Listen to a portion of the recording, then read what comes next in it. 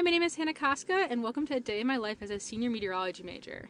I start each of my Tuesdays going to my first class in Cali Christopher Hall. This is the place where all the meteorology classes take place. This class is instrumentation, so we're going to head to lab and do our precipitation measurement lab, where we're learning to take water volume measurements with different instruments. It was a collaborative effort with a bunch of my peers. After that, I went to synoptic lab, where we had a quick forecast discussion, and then we took some notes super diligently. I love this class because it's super collaborative in nature. After that, I headed to the Weather Center to grab a quick lunch and hang out with some friends in KCH, and I took a second to stop and enjoy the snowfall that happened on campus when I headed to work in the afternoon.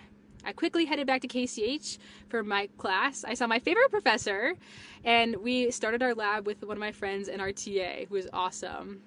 We worked on our coding assignment for a little bit before I headed out of KCH with a beautiful sunset. Later that evening, I returned to do my forecast and help tutor some people in the Weather Center. Thanks for following along on my day at Valpo.